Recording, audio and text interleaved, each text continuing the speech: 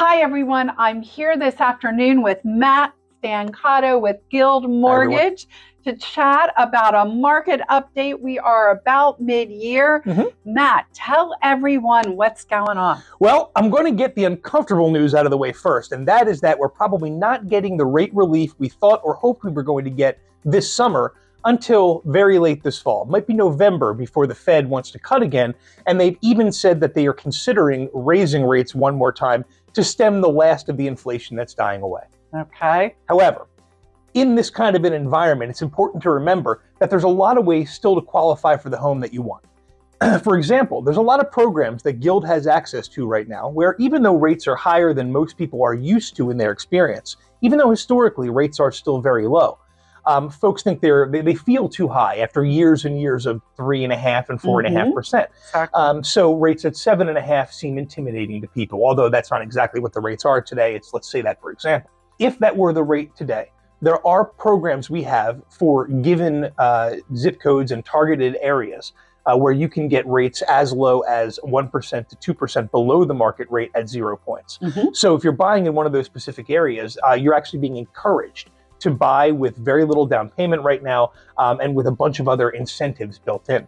Another thing to think about is in the long term, in the United States of America, uniquely in the world, our system never fixes your rate. We only cap your rate. Any loan that you're going to get with Guild Mortgage can be paid off in full without penalty at any time. The only limiting factor in how often you want to refinance is how often is it worth it to you to grab the couple $1,000s in equity that it usually costs to do so, although Guild does offer a one-time free refinance for our customers. But if let's say you wanted to do it again down the road, is it worth the couple $1,000s? Is it worth your time and your effort to put your documents together? If the answer to that question is yes, you can always grab a lower rate. And in the UK, for example, when you get a 30-year mortgage, you and the lender are both locked into that mortgage for the duration of the loan.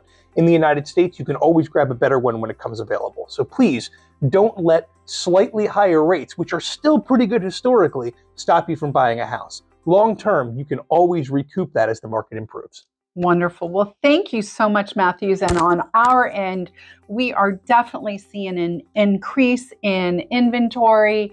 We are listing homes. We're getting buyers through on mortgages, not just all cash. And so we're having fun again. It's such a pleasure to help our clients buy and sell. And we're excited to see how things come along towards the end of the year.